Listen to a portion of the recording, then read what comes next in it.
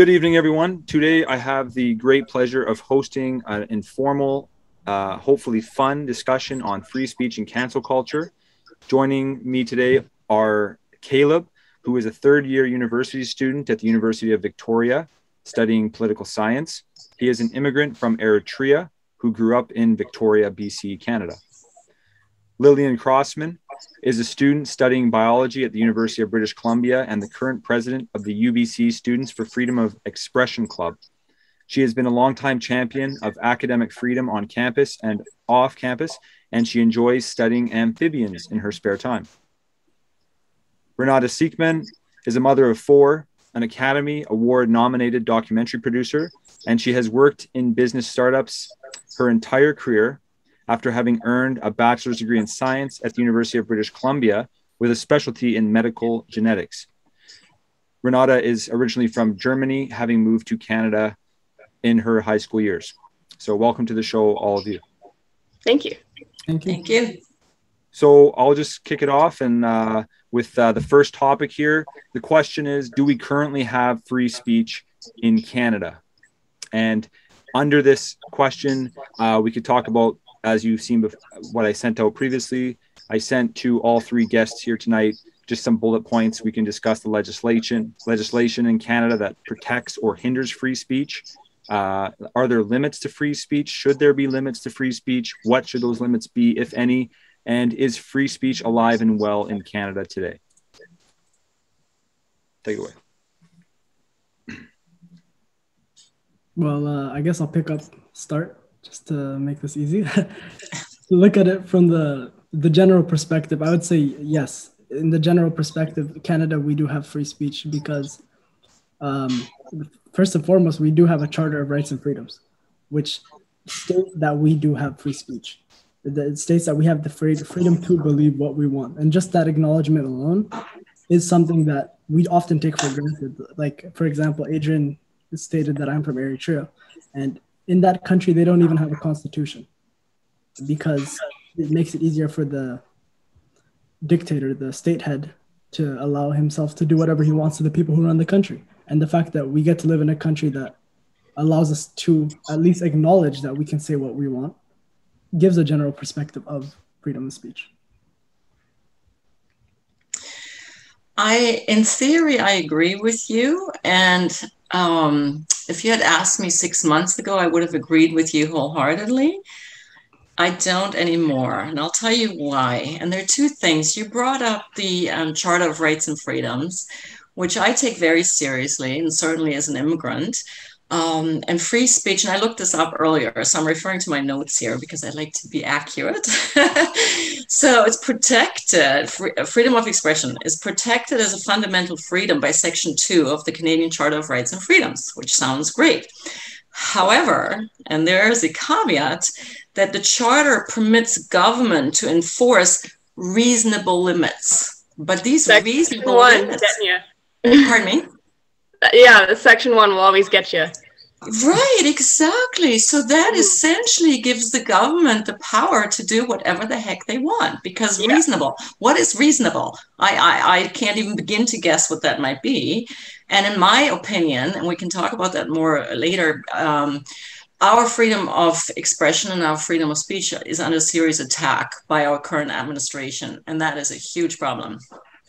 Yeah, I totally agree with you there. I think that, like, relative to other countries, Canada does have pretty robust freedom of expression, but that could always change because it's so subject on the current government and the current court system. It's not just freedom of expression. Like, any of our freedoms can be overridden by that Section 1 of the Charter that says that you have to have reasonable limits on these freedoms.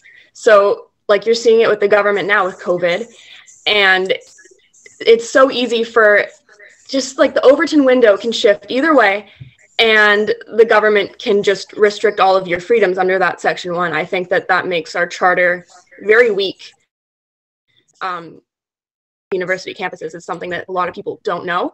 It only applies in very specific instances. Like there was one case, I think it was in Alberta, where it did apply because what happened was professors on Facebook and a bunch of other students agreed. And the professor demanded that the university take action against this student and punish her under non-academic misconduct. And so the student was suspended from school for a period of time, and it obviously messed up her academic career. And then she was able to sue, stating a violation of her charter rights. And she did win because in giving somebody an education, the university is acting as the government because that is their government purpose and why they receive funding from the punitive measure. Restrict somebody from receiving education for the reason of something that they said. But for example, like universities canceling speakers or disallowing speakers, that is totally allowed under the charter, because in that case, the university is acting as a private. So we have to remember that the charter only applies in these very specific instances when it's not, when it can't be overwritten by Section 1 because it's within reasonable limits, and when it's explicitly a government entity. So I think that universities obviously need to have a robust policy for freedom of expression and academic freedom, but the charter doesn't help us there. You know, that's so interesting what you're saying there. I'm not sure that universities really should regulate freedom of speach. Oh, they shouldn't, no. Right? Yeah. They shouldn't at all, because in my opinion, at the universities, we're educating our brightest, you know, our future business leaders, our future political leaders, our future educational leaders. And leaders are never, ever followers. So if you're crushing the spirit of trying to be a trailblazer, are you not really creating followers rather than leaders? And leaders should never be afraid of coming out with an outrageous idea or articulating, you know, profound new whatever, because that's what drives us forwards, right? As a country. And what I'm referring to, I've recently spoken to a student at the business school at UBC. And so, you know, I was very politically active and everything. And we basically, he agreed with a lot of my thoughts. And so he said, oh, there are many other students in the business school who agree as well. And I said, well, can you bring some of the students together? And I'm happy to go and speak to them. And he goes, no, I can't. I'm afraid I'm afraid because there might be repercussions by the professors, by fellow students, and potentially future employers. I was floored. I was floored. Yeah, I have that same problem when I try to get people to join my club. Like, they completely agree with me. They agree with everything our club stands for, but they can't bear to jeopardize their future careers, especially people who want to go into academia. They won't even touch the club because it's just like a death sentence for those kind of careers. So here's my question. Why is it a death sentence? Is there a particular culture on Canadian university campuses that makes folks feel that there would be repercussions if they were to join a free speech society or attend a talk organized by a PPC candidate? Caleb, do you want to get that one first, since you haven't spoken in a bit?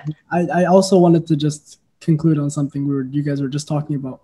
I also think it's important what you guys said. I would just elaborately speaking on the fact that we have a place where we can have a discussion like this. That's what I was saying, to the extent of free speech that we have, where in some countries it is so extreme that they don't. But you guys are completely right, which brings into Adrian's question.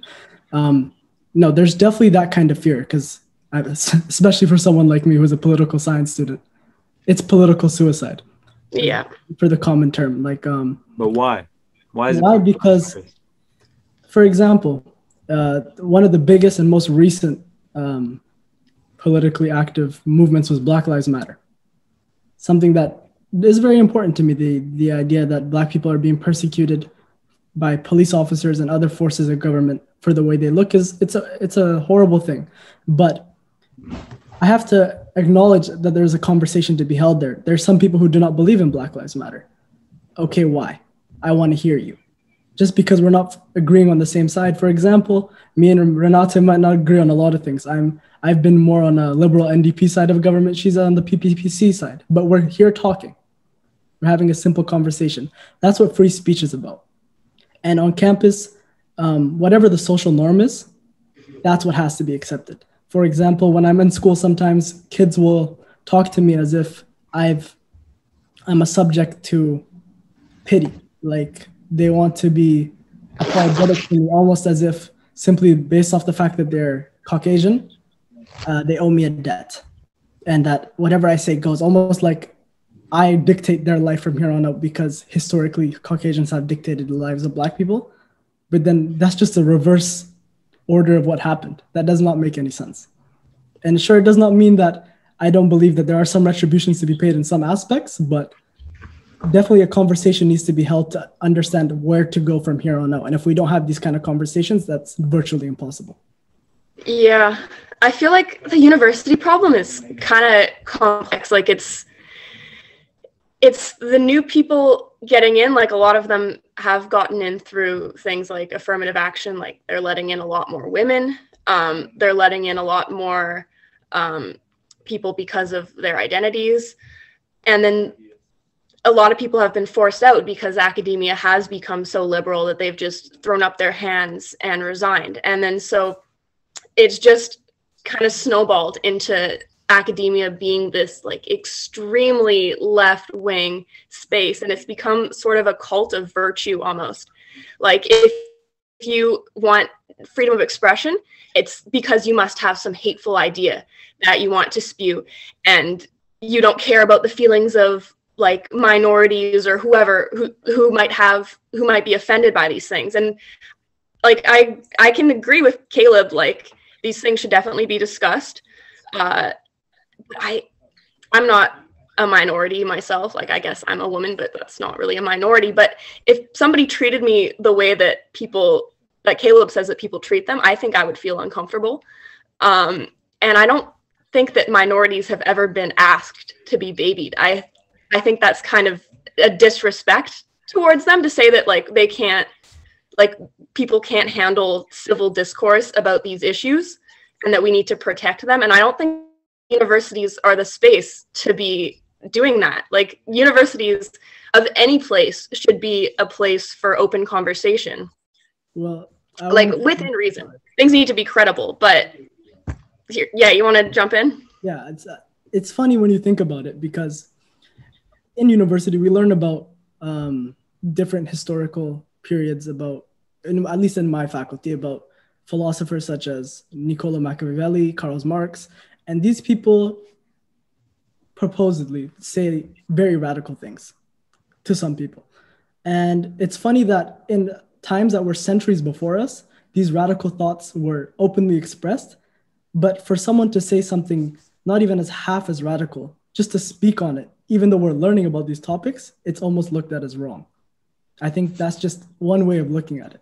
You could say in a school today, oh, Karl Marx had some good points. Potentially that's because he's a very left-wing thinker. But what you cannot say is, for example, someone said in my class, one good thing that Adolf Hitler did was expand the car industry in such ways of BMW, Mercedes, and Volkswagen. I'm a friend. So that's politically incorrect to say that. Is that what it is? Yeah. Considered the most evil person ever. You can't say that you like his environmental policies, even. Of course.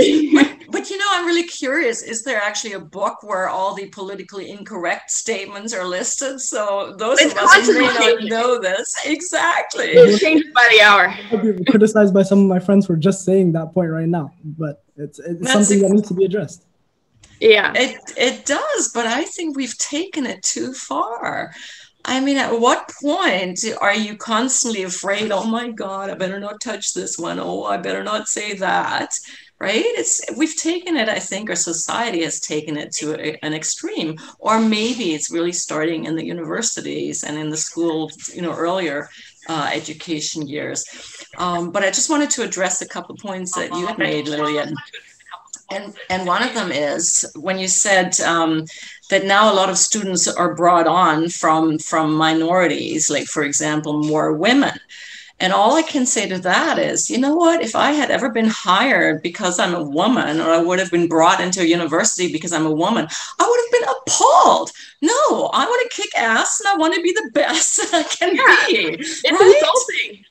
Of course. So that spirit is crushed now, isn't it? I think that like scholarships and things like that, that's like free reign because people are handing out these scholarships. If you want to give a scholarship to Indonesian women to pursue women's studies, like go for it. But I don't think that the standards for admission to any program should be lowered because of somebody's identity or like how they were born. That I think that kind of makes them, it's insulting, and it just makes people like that seem uncredible. Like if you had a professor and you suspected they might be hired because of affirmative action, I think that would make you respect them less. Yeah, of course, no question. And actually, pardon me? You'd essentially just have to question their credibility at that point, because who are they and why are they responsible or even allowed to be in this position? So you would get in trouble for doing that. 100%. Yeah, it's very interesting. Well, I came here in grade 9 and I didn't speak any English, but, you know, it really motivated me to work harder, because when you don't speak the language, people automatically assume your elevator isn't going all the way to the top just because you don't have all the words, right?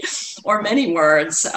But anyway, so I worked, you know, twice as hard as anybody else. And at the end of grade 12, I actually won the award as the girl with the highest grades in sciences, which really made me proud, right?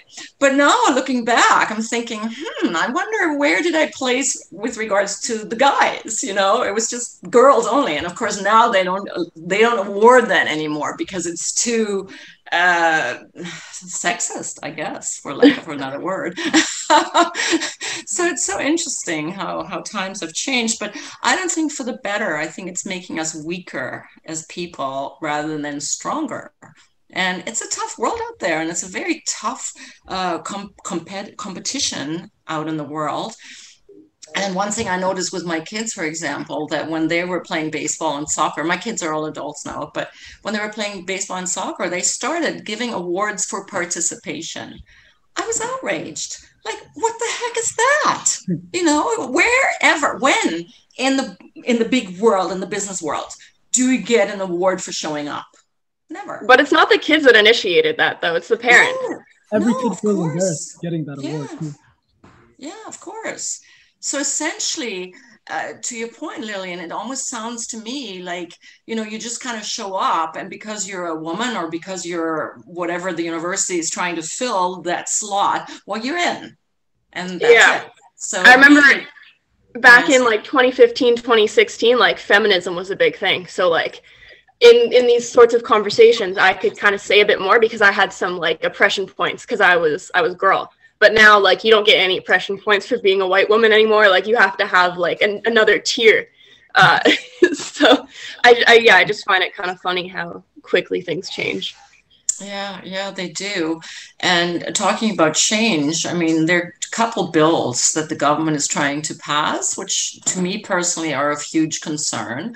And you're probably familiar with them, right? Bill C-10 in particular, which already passed in the House of Commons at 1:30 in the morning via phone vote, which I find sort of suspect. And if that becomes law, it would allow the government to censor what we can read on the internet. Well, I find that appalling.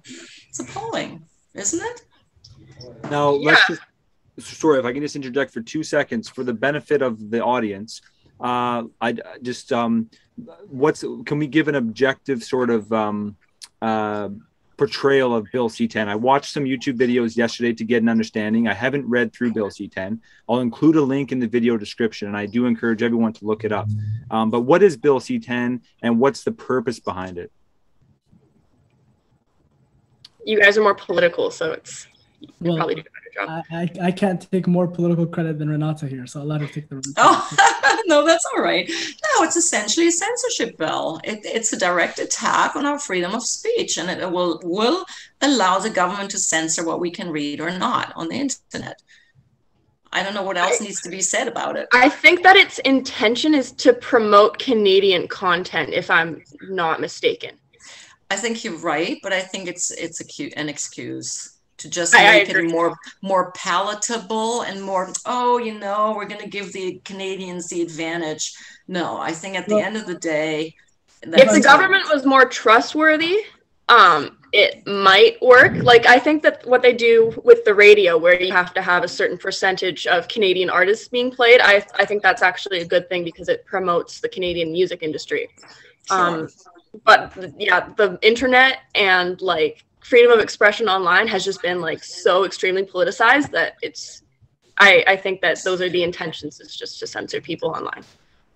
I think one point in relation to what we talked about before, Section 1 of the Charter of Rights and Freedoms, that sort of talks about reasonable limits on those rights and sort of leaves it very open. It's very open, so it's very subjective. And so whatever the government is at the time or the cultural narrative at the time, you know, it could go either way. I think one of the concerns that folks might have with Bill C-10 is it is fairly open. So it's at the CRTC's discretion as to what is maybe inappropriate content or something like that. So maybe that's one of the fears that folks have. Well, I'll jump in there. I think that's a problem with any law. Forget the topic we're talking about. Any law, bill, whatsoever you want to call it, should not be open, because theoretically, just like a lot of these bills are based theoretically, someone can come into a power, whether you believe that's the person right now or the person in the past or a person in the future, that can radically change these bills. And they can change them either for the better or for the worse. But we as citizens are not here to stand for a chance, per se. We can't allow things like that to be so open that they can be taken for perception or for your interpretation of these things. It needs to be more straightforward in the sense that whatever you are trying to promote or prohibit needs to be directly focused and just simply put. It's a challenge, though, I think, too, because Bill C-10 and Bill C-16 and Bill C-36 and these ones that have been coming out recently, I think are more from the Liberal Party. So let's say you're not a Liberal and you don't believe in that ideology. Here is a party that's sort of, I guess, sort of setting the course for, related to free speech in Canada. And, if they have, it's control of the House of Commons and the Senate, then, these things will get passed through. So even though the Charter of Rights and Freedoms might explicitly state that Canadians should have freedom of speech and freedom of expression, these other bills can sort of come out and override it. Yeah, and it's a really slippery slope, isn't it? Once you open the door that you give the government, the current administration, that kind of power, to what end? To what end? Because it's usually like one little step at a time, and then they just grab more control and more control. And one of the reasons why I came to this country is because I love the democracy. I love the freedoms. And they're all being taken away. So that doesn't really work for me very well. It's scary to me. For sure. But even more scary than, Bill C-10 is concerning, but to me personally, Bill C-36 is completely scary. So I don't know how much detail you know about Bill C-36. Lillian? Sorry? Lillian, did you want to take that one or was that the prostitution one? No, this one is actually an act, and I have my notes here too, an act to amend the Criminal Code and Canadian Human Rights Act. So essentially, it would allow for an anonymous accuser to accuse you or me or whoever of hate speech, whatever that definition is, accuse you anonymously. And also of that they are afraid of you. So I mean, anybody can say they're afraid of you for making a statement that they don't agree with, I suppose. But here's the kicker. So it includes fear of hate, propaganda, or hate crime. And the potential punishment for this is a potential prison term, house arrest, having to wear a monitoring device, a $50,000 fine. I mean, this is just nightmare material, in my opinion. Well, and it is also unconstitutional. The charter has very clear rules about what is actually considered hate speech. For something to be willful promotion of hatred, I believe that it has to, you can't, if you just like are screaming hateful things out into the street, that doesn't count.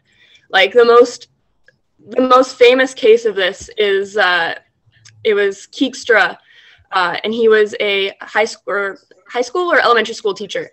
And for like 8 years, he was talking about how Jews were evil and like general like Holocaust denial, because he was deemed to be somebody who had a certain amount of power because he had influence over these kids, and because he was doing it consistently and acting like he was speaking the truth over a number of years, that counted as willful promotion of hatred. Bill C-36, which, sorry, I get them mixed up. It seems like there's a new anti-free speech bill like every week. It just, the scope of what is considered hate under this bill is just completely blowing that out of the water. Like Canada's hate speech laws, while they're not as good as the US in that like you can be punished more for what you say because of Section 1, like this would not fly in the charter. And I think that if they do pass this and if they actually try to implement it, there will be some arguments against it based on the charter, but I don't know, because it's the internet. Yeah, I don't know, because it doesn't count as like a government entity. I'm not sure. I'm not a law student. I don't know if that would apply here, but yeah, I agree. It's very scary. I have a quick question for both of you, since I know we don't have too much time here, but I think we can talk about these topics forever, like specifically bill by bill. But the key concept is, why are we so sensitive to things in this generation? So much so that hasn't been seen before. What do you guys think is the key root cause, in your opinion, from your experience that you see, that's allowing us as a society to be okay generally with this radical change, or what you may feel is a radical change, I should say? Yeah. Can I start? Okay. Well, I think that it's a combination of things, because it's kind of like, it's been going on for a long time, but millennials kind of spearheaded this whole social justice thing. And I think a big part of it is just that they're bitter. They are not doing well economically. Like so many of them have all this student debt and they're not going anywhere in their careers because the economy is tanked. I think they need something or somebody to blame it on. If they can scapegoat these kinds of things like systemic racism, misogyny, various forms of oppression, then they don't have to deal with the realities of the situations that they're in. And another part of it is because like it's not just the people that it benefits who are trying to promote these things. Like I see the most passionate Black Lives Matter activists I see are white women. And I have like some theories about this, but I'm not 100% sure. But I think that a big part of it, like women especially, this might be controversial to say, but I think women really need to feel like they belong and like they're part of a group. And women are generally more followers rather than leaders when compared to men. And it's just like, as this has all built, if you're not in favor of these kind of rules and this social justice narrative, you're kind of left out. Like, I don't know how many times where I have like made a friend in class and then I mentioned that I was part of the Students for Freedom of Expression Club, and then they've just like kind of like not wanted anything to do with me. Really? Being part of these kind of social justice communities and like gay communities or anything like that. It just gives people a sense of belonging. I think that like everybody wants to belong, everybody wants to feel special, everybody wants somebody else to blame, and they want to feel virtuous. That's a big thing as well. And so it's just kind of all compounded on top of each other. That's really interesting. Yeah, those are really interesting points you're raising. I also believe it really started with the whole creation of social media and the ability to attack people anonymously, right? I mean, we didn't have that before. And it's a completely different thing, I would think, to have the courage to go to someone and say, oh, you know what, I really don't agree with you, and blah, blah, blah, blah, blah, blah, blah, blah, blah. Well, you would never, ever say the hurtful things in person. At least a normal person wouldn't do that. But somehow, hiding behind their computer and hiding behind some anonymous name, whatever, all of a sudden they feel entitled to just rip other people to shreds. So that's really not okay. So if there is any rule that the government should do, if they could, I don't know, is take away the ability for people to talk anonymously, put it on the table and then let's talk about it. Because that way you have a possibility to resolve issues. Whereas if you're attacked by an anonymous person, well, what are you going to do with that, right? Well, I think if we combine those two thoughts, because I think generally those are the two major aspects that play a role in this situation, this issue, I should say. To go back to Lillian's point, I think you have a good point when you were talking about the white women and the Black Lives Matter. It doesn't only apply to Black Lives Matter, it applies to a lot of these issues. People see other people fighting, other marginal groups, we could say, fighting. Like Black people fighting for their civil rights in the 60s, 70s, even you could say today. The issue is other people think that fight is something exciting, something revolutionary, something good, which it is. But they want to be part of it so much so that they start making a false narrative in their head that they felt the pain that those people went through. And they start fighting to a point that goes beyond the actual oppressed people. Like in sorry, I just lost my train of thought. In Oregon, I don't know if you've heard about the Antifa blockades. I think there's a poll where it was like 97% of the people inside those blockades are white. In a Black Lives Matter protest, the leader of that blockade is white. It doesn't even logically make sense. And social media, which has its benefits, allows these things to sometimes to grow out of proportion because everyone can join in on the conversation without having credible say. You can say whatever you want without anyone knowing it's really you. Just like you said, Renate. And those 2 points together, I think, are really important in that topic, for sure. So I'm glad you raised this. Right, but then you do have power. I mean, I've been attacked a lot on social media, but when somebody does that, either I block them right away, so at least we have that option, or I engage a little bit to see if we can somehow have a conversation. But if they become personally insulting, I just say, you know what, I don't engage with people who can't have a rational discussion, and so I will block you now. Goodbye. So they know why, right?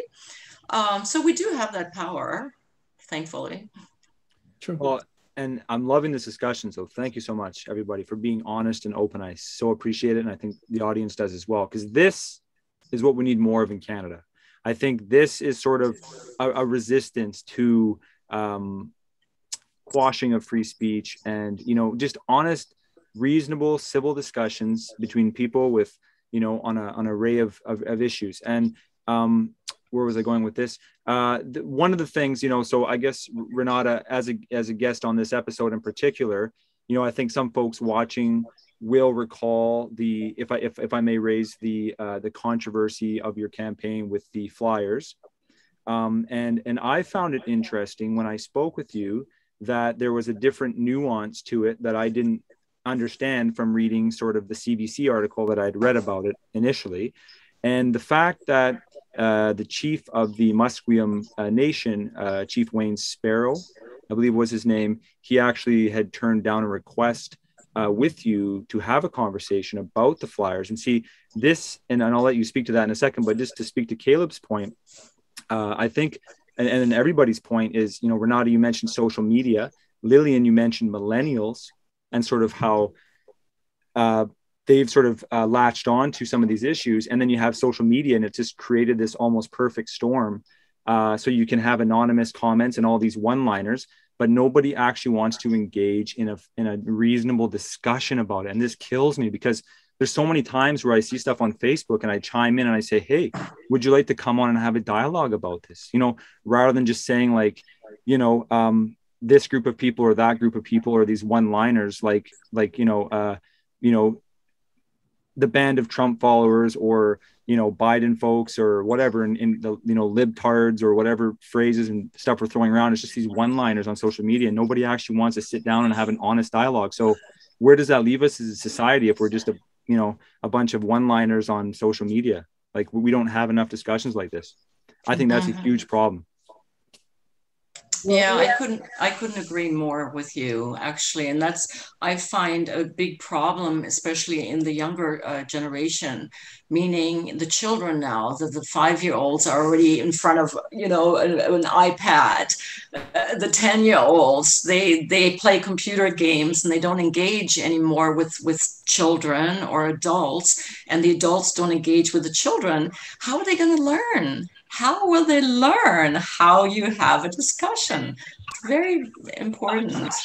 Well, we model that behavior, right? Parents in the older generation are supposed to model that behavior. And all I see is, and I think the pandemic has also added to that perfect storm, where you have a lot of people who are at home or just on their phones. We had the social isolation and the social distancing. So we're all apart, together, but apart. And so we're all on our phones or on Facebook, and we're just, you know, reading the news, following the election, chiming in, you know, liking something or throwing an angry emoji on it, but like nobody's actually having honest, fair, open, reasonable discussions. Like, we're all human beings at the end of the day. And this is what I cannot stress enough. And that's why it's so important. And simply for having you on this show and doing an episode with you, Renate, I can't imagine, you know, there could be the odd, you know, silly comment on the thread here without them even listening to what you have to say. And it doesn't mean they have to agree with you. Just listen to what you have to say and where you're coming from. Right. So anyway, I would like to speak to that briefly. I know this conversation isn't about my campaign per se, it's free speech, but it was the flyer. I feel like the flyer does relate. The flyers, right? Are you talking about the ones that say like discrimination is wrong and it has the residential school? Yeah, I got one of those. Right, and discrimination is wrong. It is wrong. I mean, I personally thought it was a little bit bad optics, just considering like the current political climate. But I'd like to hear your justification. Sure. Well, hindsight is always 20/20, right? So it was meant as certainly an attention getter. It was not meant to get me a win in politics. There was no way I was going to win in this ride. Yeah, you weren't expecting. Right? There was no chance of that whatsoever. But it was really to get people's attention. And what was missing on the postcard, and we should have made that more clear. But like I said, hindsight is 20/20. But there was a pass that was implemented or put onto the indigenous population in the 1880s, which they couldn't leave their reservation without this pass, and it was hard for them to get this pass. So they had to have the pass to get to go and visit their children in the schools, or to visit a relative on the neighboring reservation, to take their wares to the market. And there's the parallel with the pass now. It's discrimination. I'm talking about the vaccine passport. It's discrimination, it's segregation. And so we had it in Canada before, and the pass that was implemented for the Indigenous people lasted for 50 years. 50 years. And that, in my opinion, is what the chief should have talked about. Because what I've realized since then, I sort of thought Canadians would know their history, but Canadians don't. And I have since talked to countless people and educated them about the pass system that we've had here in Canada in the past. And 99% of the people say, oh, I didn't know that. Well, that's where I was going with this. So yes, discrimination is wrong and segregation is wrong, and I will stand by that forever. And I was disappointed that the chief, I wrote him a really nice long email explaining where I was coming from, and a lot of people actually did get it. I mean, in defense of Canadians who know their history, they did get it, and they responded to me and said, you know what, I'm glad you bring that up. But then, of course, there were the haters who were, oh, vicious. But I was disappointed that the chief did not take me up on my invitation for a conversation, and B, that he missed this opportunity to bring it up himself, and also bring up the fact that, wait a second, and we still have reservations with no clean water, et cetera, et cetera, et cetera. So those are important points. But my position is always, okay, we've looked at the past, that's important. But if we keep staring at the past, we have our back turned to the future, right? What can we do today to make it better? Where are we going with this? That's a discussion that needs to be had, and no one is having it, you know, because they're so busy staring at the past and being upset about the past.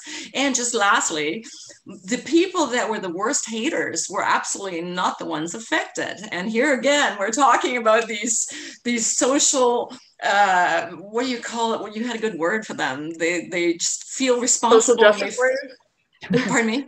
The social justice warriors? Yes, and they feel like personally insulted and attacked, whereas it had nothing to do with them, nothing.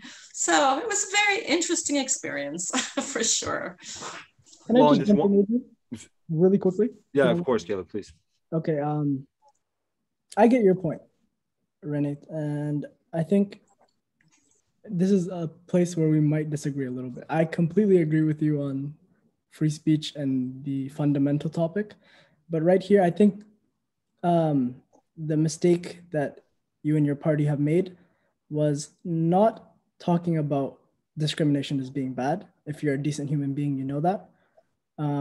Your opinion on the vaccine passports, we can get into that forever, but everyone has varying opinions. So that's one thing. But the mistake is, it's the fundamental mistake that you made was, with vaccine passports, that affects us as Canadians, as a people, as a country, as an institution.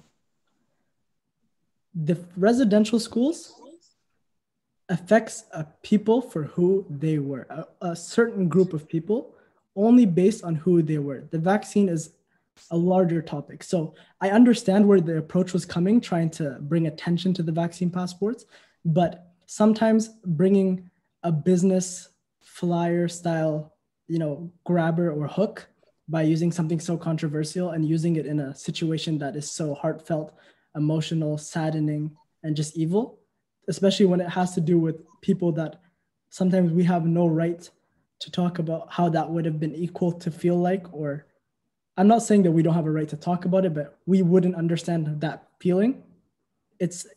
That's where the line I think was crossed for a lot of people. And I'm not even trying to say to you that you are wrong, but one, I don't think it was a smart move. And two, I don't think it was, in my opinion, fundamentally right for that reason. Okay. I hear you totally. I hear you totally. But you make decisions at some point and then you go with it, right? No, I get that. I was just, the reason I brought that in because I know a lot of people feel that way. And I know a lot of people express that feeling in a way they shouldn't, which is what you were saying, people hating on you because they think you're hating. I don't think you were hating. I just think you went the wrong way about it for me. But that's a whole nother topic. Yeah, fair enough. Yeah. Sorry. Oh, Lillian, please. I want to throw it over to Lillian because I know you have something to say about it. So please. Yeah, just going back to the topic of social media. I know that a lot of the blame is you both put a lot of the blame on social media. And while I would really like to blame social media because I personally hate technology and I am just waiting for the worldwide EMP to come any day now, I don't think that social media is really at fault. It for sure has made people more fervent about their radical beliefs on either side. But this suppression of freedom of expression has been going on for ages. I remember a couple of summers ago, I picked up some vintage books about this topic, and I was reading this one book. It was from the 70s, and the people back then who were against freedom of expression, it was actually the right. It was the Christian right clutching their pearls, saying that people were talking blasphemy, and it was just like hypersexualization, like these stories were unpure and things like that. And I think that we've always had people trying to suppress our freedom of expression, and it just changes. It changes generation to generation depending on who has power. Now the left has a lot more power culturally. They've totally won the culture war. So they're trying to suppress the freedom of expression of the right wing because they want to hold their power, whether they're doing that consciously or not. And back then the right had power, and they were trying to suppress the left wing degenerates from encroaching on their space. I do think that our freedom of expression is more in danger now, because I think that this moral high ground that the social justice warriors have does bolster their position a lot more, because it's hard to argue against, like, oh, you're hurting these oppressed, marginalized groups. But I think to say that, like, social media has birthed this whole debate around freedom of expression is a little bit, it is again like ignoring history, because people have always been told what to say. No, you're totally right. Absolutely, no question. But I think this cancel culture, that's new, right? I mean, people, yes, they objected, like you were just pointing out, but this cancel culture where people feel entitled to, they don't agree with you, and therefore you get, deleted off, or your posts get deleted on Facebook or by these fact checkers. Who the heck are these fact checkers anyway? Do they have any credentials? Do we know? So the cancel culture, I find, really has reached a whole new level that I've not been familiar with in the past. And I'll give you an example. So I had posted something about the American election, because I spent quite a few years in the US where I had my children and raised my children. And so it was something about the US election. And then a young man reached out to me who's related, but I'm not going to say any more than that. And he says, well, I totally don't agree with what you stated there, and I want you to remove that. And I went, what? You want to cancel what I just wrote here? It's none of your business. Like, how dare you? But he's free to tell you that, and you're free to disagree with it. Of course. But if he had the opportunity to cancel me out, he would have, because he didn't agree with my thoughts on how the election went, which it floored me. Well, great transition, I have to say, from freedom of speech to consistency. That was amazing. That is a true politician right there. But I think the issue there is, when you look at cancel culture, it's back to the millennial topic, back to the part of social media. Not that social media creates any of this. It just, like everything else that social media does, it makes it bigger because it gets to other people quicker. That's all that social media does. It gets things to people quicker than usual.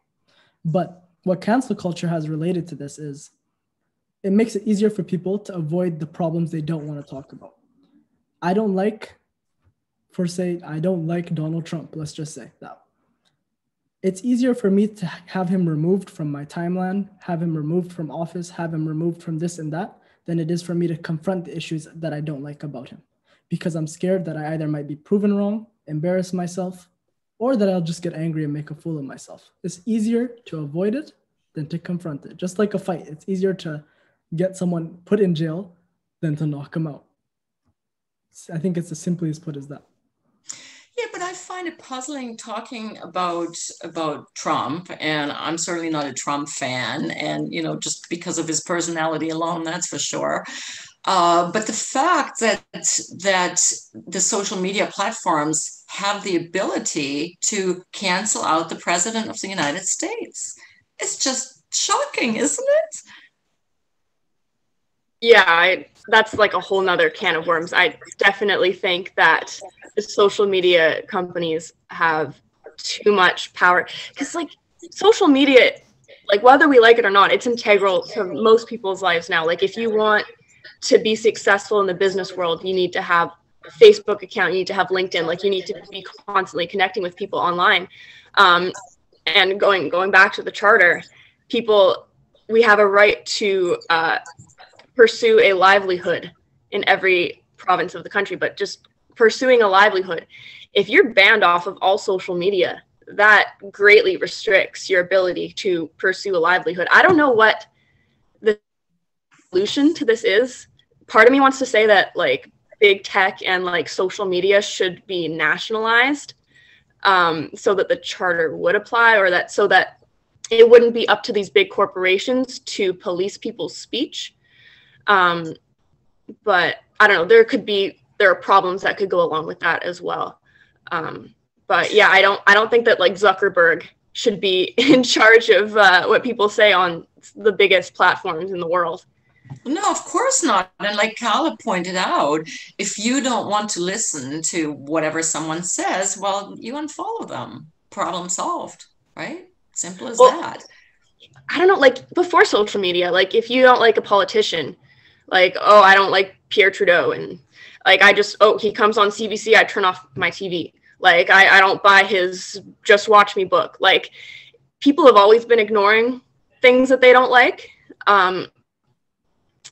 No, but I don't know. But now people are trying to say that you can't say things that they don't like. And that's the problem. It's not that they're creating bubbles for themselves, because, like, everybody has always been in a bubble to some extent.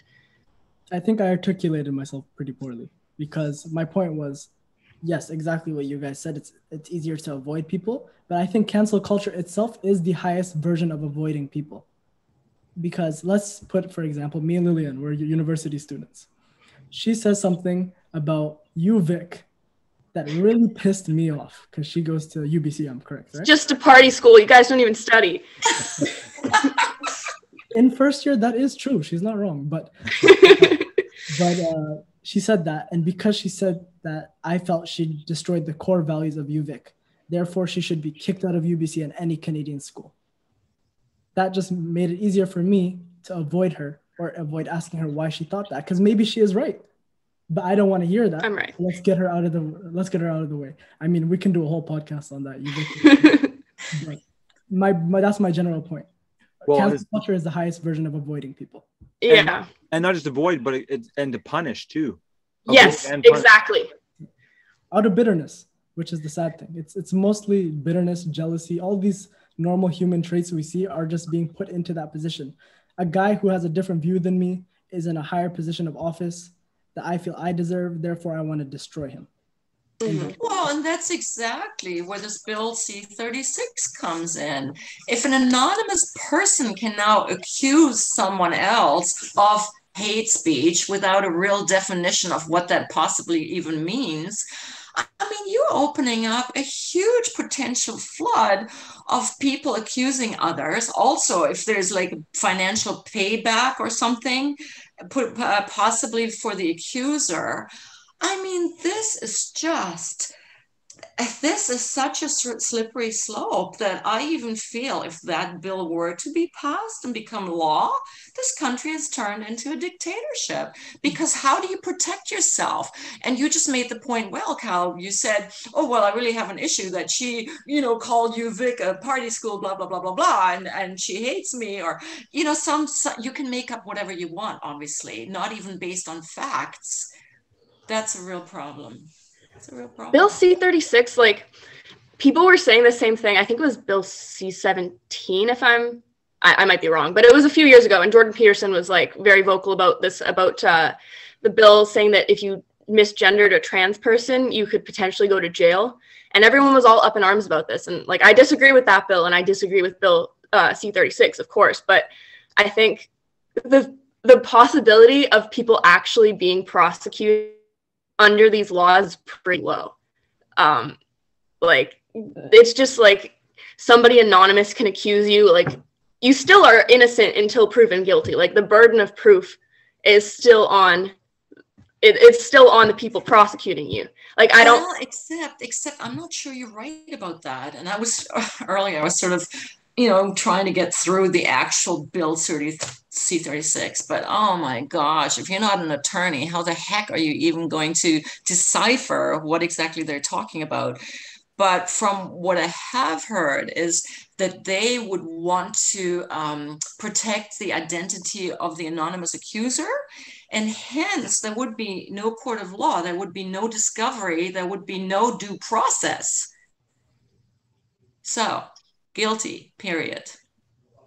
Well, the person accusing you, like they would accuse you if I wrote something online and somebody accused me of saying hate speech, even if that person wasn't named, like the thing that I said would still be out there, and that would still be up for debate, whether that fell under hate speech. So it goes even further, that the person can just say that they're afraid of you. So I did not find that in that bill, that it has to be something actual that you said. So this is very, very, very gray in a dangerous direction, in my opinion. I don't know, like it is, I agree, it's terrible, it should not pass, and it is worrying, but I just don't think that this bill will be that strong in its application, just based on how vague the wording is and the whole anonymous accusations. Like, I think that it's just kind of like Justin Trudeau trying to appease people wanting him to fight against online hate, and I don't think it'll be implemented very often. It's the Trudeau tradition. He tries to make something that looks like it's doing something but really doesn't do anything. Yeah, I think it's another case of that. I hope you're right. Like he'll pass this bill, but then he'll be skiing in Tofino. We did talk a bit about at the beginning, sort of leaving some of these laws open for interpretation and open to subjectivity, right? So I think for me, just as an individual Canadian, the little I know about Bill C-36, what concerns me about something like this is that in different hands or in the wrong hands, somebody could take this to a point where you could be put in jail or fined, $5,000 because you wrote something on Twitter that upset somebody. That's it. I mean, again, it sounds ludicrous, but I mean, these are crazy times that we're living in. So, all right. So you guys, we've been an hour already. I don't want to take too much more of your time, but I just want to the cancel culture. We didn't dig into that enough. I just want to get a couple of your points on cancel culture, some of your highlights to, whether like it's a low light, but, for instance, like Dave Chappelle being called out potentially here and sort of actually flipping that around, and, some of the celebrities that we've seen canceled and then come back because, like Johnny Depp, because the accuser apparently was incorrect or infactual. So how do we feel about him? Yeah. How do we feel about cancel culture? And there's one term I found very helpful, and it was in that Harper's letter that was not Stephen Harper, but Harper, the magazine, the one Harper's Bazaar. Harper's Bazaar. Thank you. The one that was penned and signed off on by a host of authors, including Margaret Atwood and others. And there was a term in there which I really liked. It's ideological conformity. And there seems to be this push. We talked about, the thought police, ideological conformity. So cancel culture, ideological conformity. How do we feel about that? And what are some of your perspectives on that? I'll pick up with, I don't want to play a victim card in any situation, but I think it's important to understand that as a victim of things that you could have said were cancelable. For example, when I was in high school, I got into a serious altercation one time where a younger student, a year younger than me, was racially abusing one of my cousins who was also in his grade. It got very intense, very verbal, and I admit it got physical. And it was like the talk of the school, when something happens that big, everyone hears about it. And the principal called me in, and in my head, I thought, damn, like I am screwed. But it ended up actually pretty well for me. Like he apologized that these racial things happened within his school and all these things. He's like, we're going to punish this kid to the maximum, yada, yada, yada. And inside me for a second, it felt good hearing that he was going to get canceled. But then I thought about it. If I just let him get expelled, for example, what is that going to do to help me or him? He's going to hate me. I will forever hate him. And if that was the case, he'll never learn. And no one will truly understand what happened. Instead, I believed he did need to be suspended. So I'm glad the principal eventually did that. He was suspended for only a few days. But what I made sure happened was we had a discussion. I was not mad that he did the things he did. I was mad that he did the things he did without knowing what he was saying, like knowing the impact of what he was saying. Once we talked about the fact that the words he used, the things he said were hurtful and why they were hurtful, the kid almost broke down in tears because he literally thought calling my cousin the N-word was the equivalent of calling him a scaredy cat or something like that, something stupid. It's cancel culture avoids the conversation that is necessary to have, which is the whole point of like reconciliation. For example, like you mentioned Trudeau and Tofino. Imagine if every Indigenous person wanted no white people in power in office. Imagine what kind of war there would be there, like politically. It's not about that. It's about mistakes happen. People make serious issues in their life. We need to talk to acknowledge why that was wrong. If there is penalties to be paid, in the legal sense, like, if someone commits a crime, they need to go to jail, whatever. But the overall outcome should be people understanding why the things happened were wrong, how we can move forward from them, or if they weren't wrong, why we need to allow ourselves to be a little more loose and less sensitive as a society. Well said. Yeah, I agree with Caleb, and I think that's a great story to demonstrate the alternatives to cancel culture, because I think it does eliminate people's ability to learn and grow. But I think at this point, like, cancel culture has kind of destroyed itself. Like, almost everybody's been canceled at least once. And you know what they say, like, if we're all canceled, no one is. Mm-hmm. So I think, like, everyone just needs to kind of stop caring, just become uncancelable. A lot of the times, if you apologize for something that you've said, even if, like, in your case, Caleb, like, that guy was obviously wrong, but if you said something that you believe is true and people just didn't like what you said, if you apologize, then you're just conceding that territory. I think a good example of this is Doja Cat. People tried to cancel her because she was in some, like, edgy group chats, and she made, like, some jokes, like, about Black people and herself being Black. And she didn't apologize. She was just like, yeah, those are my friends. Like, we were just joking around. I thought it was funny. And people kind of just, like, went on listening to her music and liking Doja Cat. I think that that's a good kind of way to recover from things. We just need to stop making such a big deal about it. And I know a lot of people need social media for their work and school and things, but if you don't have social media, like, you can't be canceled. Like, this reality is disappointing that the cancel culture is so rampant, but just delete all your social media. Like, that's the solution right there. That's what I have to say. I hate to say it, and please don't get me canceled for this, but I think the man who we can credit cancel culture being defeated by is Donald Trump. Why? He was running in an election where he might have had maybe 100 things that were cancelable about him. And just because he said F you or I don't care or let's just forget about it and never admitted defeat, he was never removed. Your supporters never went anywhere. It's the opposition that's trying to cancel you always. In life in general. Usually it's just the people who wanted you down trying to elevate that situation. So it's really ourselves canceling ourselves.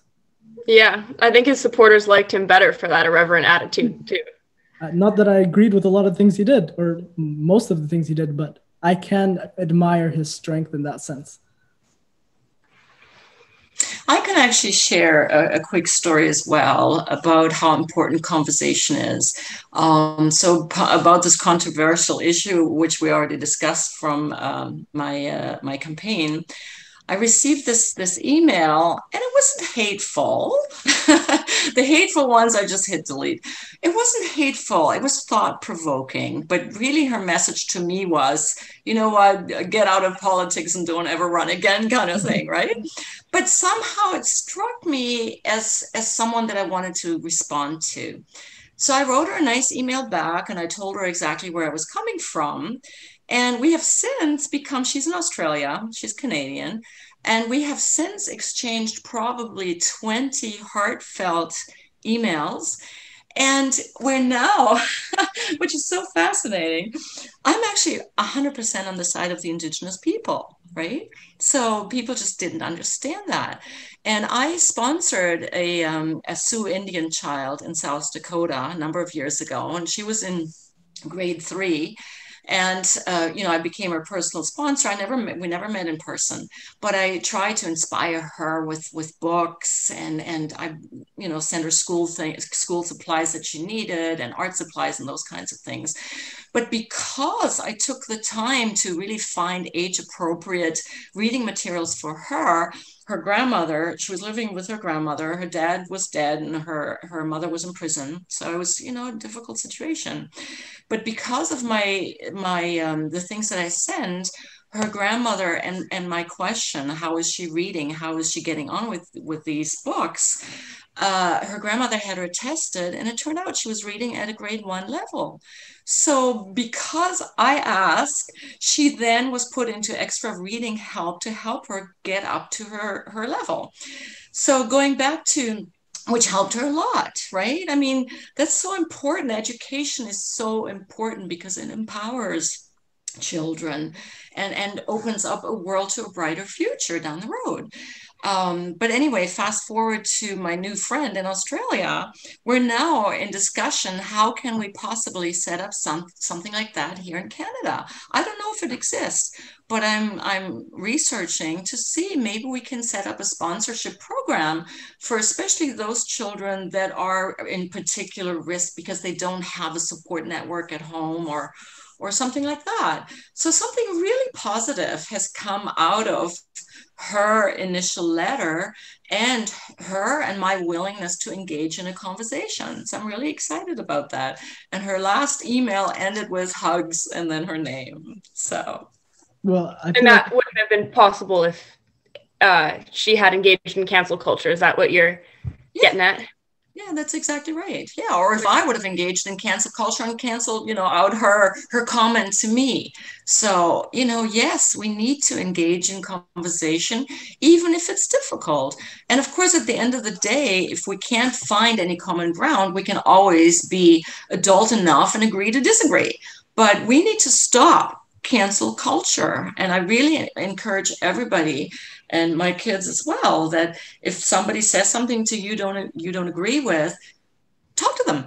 Try to understand where you're coming from, or what you just said hurts me, right? It hurts me. And you made that point, Caleb, that people often don't understand how hurtful certain comments, even small words, can be.